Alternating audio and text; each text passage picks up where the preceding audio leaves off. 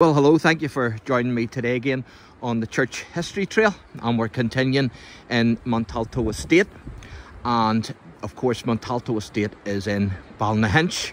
And what we're actually going to do now is we're heading up to where part of the battlefield was actually of the Battle of Ballynahinch, because part of the battle actually took place here on this hill, and this hill is known as Navati Hill, and this is where the rebels actually made their camp, their headquarters. And the field there to the right, as you can see, was part of the battlefield. Now you need to be careful going up here, because I've been told that there's some rebel troops and also some government troops on the loose here, so just keep your head down and be careful in case you get a musket ball. And as you can see, that's the battlefield there. And the Battle of Saintfield was actually the first major conflict of the 1798 rebellion, which took place in County Down. And so that was the first major one in County Down. And it was a short but bloody clash on the 9th of June, which actually resulted in a victory for the United Irishmen against the government troops. And so the rebels, after their victory at Saintfield, they then moved on to Ballynahinch with the aim of capturing the town. And you get a good view there of the battlefield, and I think I can actually see one of the soldiers here taking aim. Yes, it is indeed. And so this is one of the government soldiers here, as you can see by the uniform. And let's see what it says about him. It says that he's a member of the British forces, and he provides covering fire as Nugent, that's their commander, rallies his men. And so you can see that he's taking aim there. And I can see another one there in the bushes. If I can zoom in on him for you, can you see that? He looks like he's loading his musket. And so I assume he's another government soldier. And so you'll get a better view of him here, and there's a wee board here with a wee bit of information concerning him. As you can see, the ground here is absolutely fantastic. So it is. But there you go. Oh, that's actually the commander himself. That's not a musket, that's a sword, as you can see. So that must be Nugent, the commander. Let's have a look and see. Yep, it is indeed. General Nugent commands the well-presented, heavily armed British forces. And so there you can see he's commanding the forces, the British forces here at the Battle of Ballynahinch. And there were actually 3 young Presbyterian clergymen under the command of Henry Munro of Lisburn, who was actually the rebel leader, and they led the rebel vanguard into Ballynahinch on the 11th of June 1798. And the battle then began on the evening of the 12th of June, whenever General Nugent's government forces fired on the town from Windmill Hill with their cannon. And hopefully we'll be able to see Windmill Hill from here. And I also hope to do a wee video at Windmill Hill later on. But here we can see another government soldier, and he's taking aim and he's ready to fire. And it says, Crown forces, by far the better trained, use their experience and cannon to ensure a short-lived encounter. And so you can see that he's taking aim and he's firing on the rebels. And so we'll just make our way on up. And so the rebels had previously set up their headquarters here on Navati Hill on the 11th of June. And of course cannonballs started to fly over the roof of the First Presbyterian Church, which is in Ballynahinch, and I will show you that in a later video. And one of the cannonballs actually hit the roof of the market house and damaged the market house. And again, I'll show you the market house later on.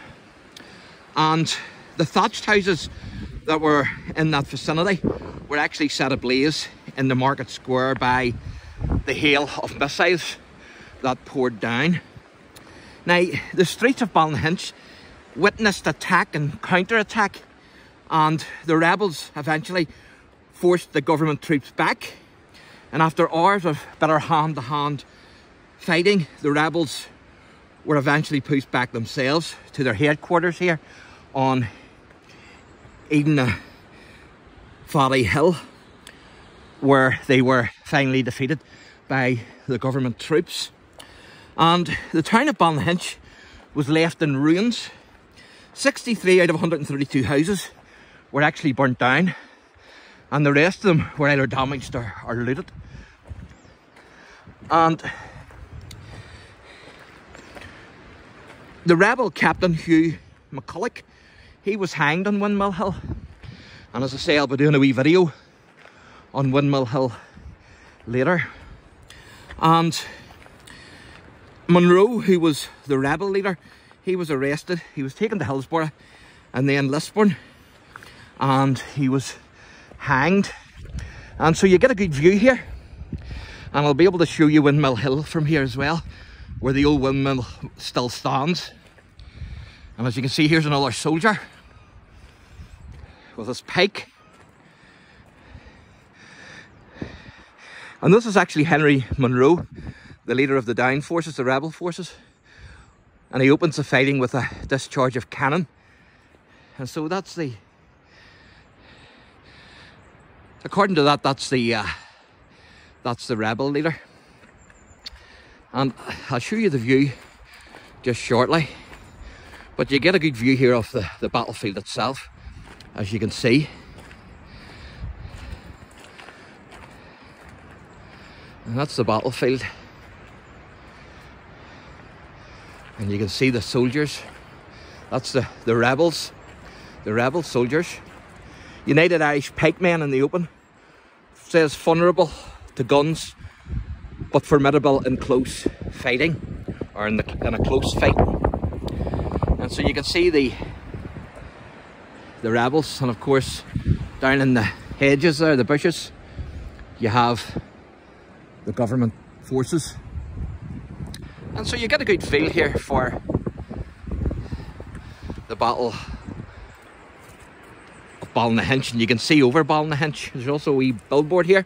Again, that's the photo that was inside the building, if you remember, when we were inside the information and gift centre, where the wee shop is.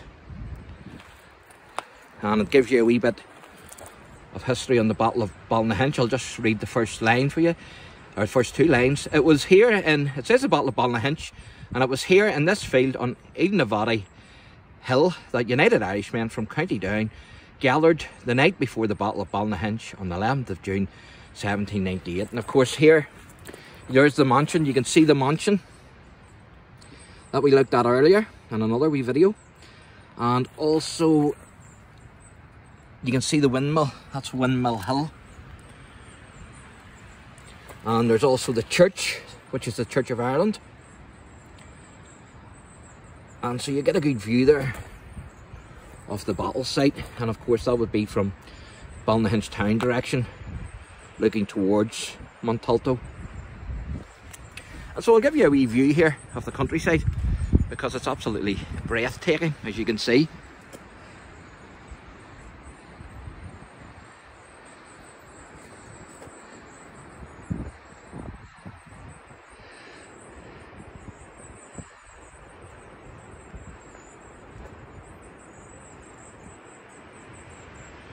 And you can also see Windmill Hill from here, and I'm going to try and show you it, if you can see it. That's actually it there in the middle of the photograph.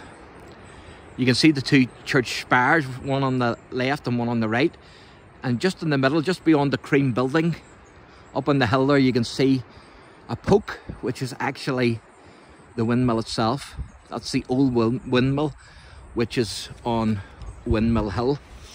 And of course, one of the rebel officers, Captain Hugh McCulloch, was actually hanged on Windmill Hill. And so that's the Battle of Ballynahinch. And so stay tuned for my next wee video, in which I will talk about a rebel heroine called Betsy Gray, again, thank you for tuning in, and if you like the channel, please give me a wee thumbs up and subscribe. God bless.